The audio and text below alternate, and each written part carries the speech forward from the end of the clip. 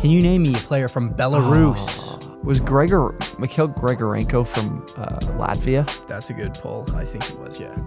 No, I think he was Russian. Andre and Sergei Kostitsyn. Dude, the fucking Kostitsyn brothers, Andre and Sergei, both Belarusian. Yeah, the Kostitsyn brothers. I don't think I have one.